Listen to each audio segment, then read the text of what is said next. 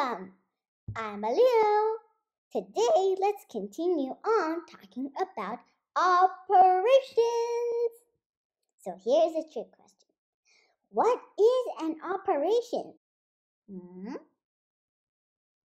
Oh, I know! An operation is a way to solve a math problem like addition, subtraction, multiplication, and division.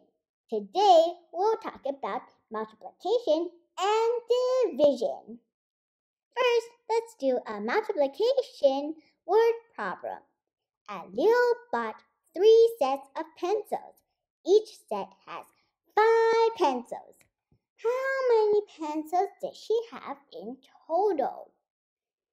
So before we solve this question, there are some very important information in this word problem. It is 3 and 5. And of course the question, how many pencils does she have in total? Now, let's solve this question. We know that Alio bought 3 sets of pencils, and each set has 5 pencils. So here is 1, 2, 3, 4, 5. If a question asks you to put equal groups of things together, it is an multiplication problem or word problem. Now let's multiply. 3 times 5 equals 15. So Alio has 15 pencils in total. In this word problem, there is one keyword. The keyword is in total. There are other keywords like in total, altogether, join, and times. Don't they look similar to the addition keywords? Yeah, they do. So when you see these keywords, you may use multiplication to figure out the word problem or question. Now let's look at division. Alio has 15 pencils. She wants to share them with 4 other friends. How many pencils can each kid have? In this question, there are some very important information. The first one is 15, and the second one is 4. And of course the question, how many pencils can each kid have? Here are 15 pencils, and we want to share it with 5 friends. It's not 4 friends, or else you're gonna miss me, and I'm gonna be like this. Wah, wah, wah, wah, wah. Okay, so back to the question.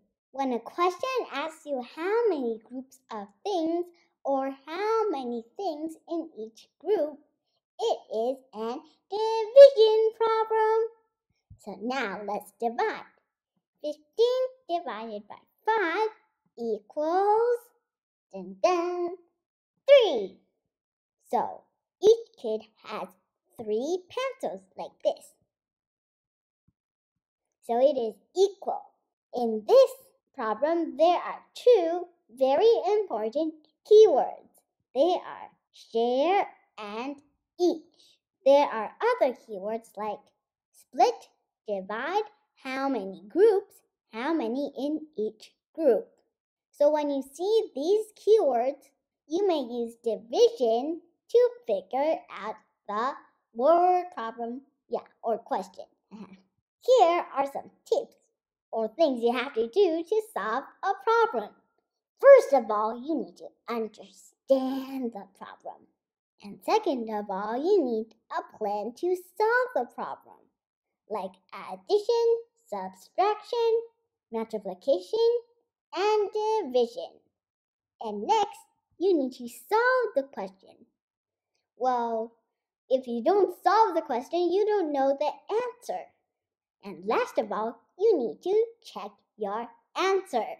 If you don't check it, you'll be like, oh, I did it wrong. So check just means, double checking it or double doing it again. Did you think this was fun? I did. Oh, don't forget to subscribe.